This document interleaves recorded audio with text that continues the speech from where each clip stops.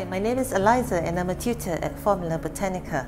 I want to welcome you to my lab and give you tips of what makes a workspace great.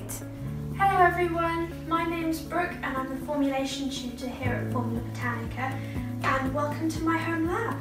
Hello, this is Barbara from Formula Botanica, and today I would like to show you my lab where I work, where I formulate, where I take a break from my kids. When I first started to learn how to formulate, I did the experiments in my kitchen. I cleared just about the size of this workspace on my kitchen counter. As many of our students, I started in my kitchen, only having a few boxes of ingredients, and I was even reusing old jars from cosmetics that I had used before or my friends brought me.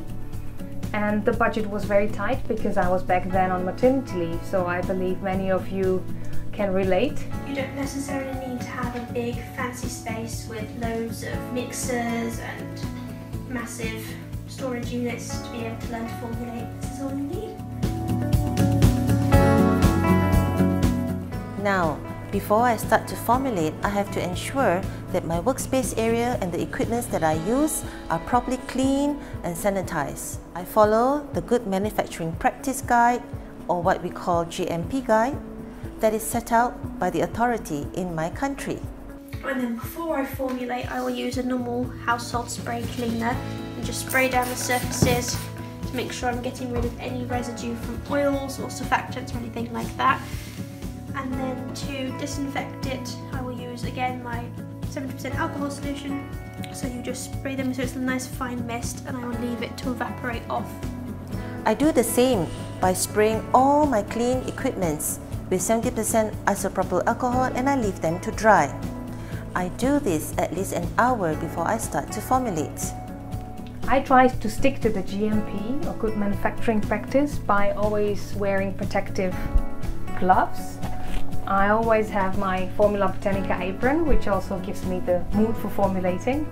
I have disposable gloves, these are neutral gloves, and I have a protective eyewear.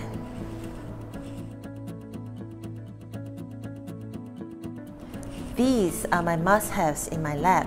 As you can see, I have my beaker, pH strips, thermometer, a jewellery scale, glass rods, pipette, mini whisk, spatula, and the containers to house your products in. The things I can't formulate without in this space would definitely be my scales, my mini whisk and my glass rod. You need them for everything, really.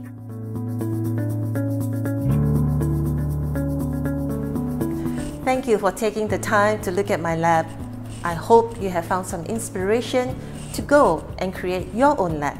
I just want to encourage you that you don't really need much space for a start. You just need the good mood and the zeal, and I hope the rest will come. You really don't need a big professional space to be able to learn to formulate, or even to formulate a little bit more professionally. Remember, everyone's lab is different. You do not need any expensive equipment or fancy stuff, and keep your ingredients simple when you first start to learn how to formulate. We are looking forward to welcome you to the Formula Botanica's family. Have a wonderful day.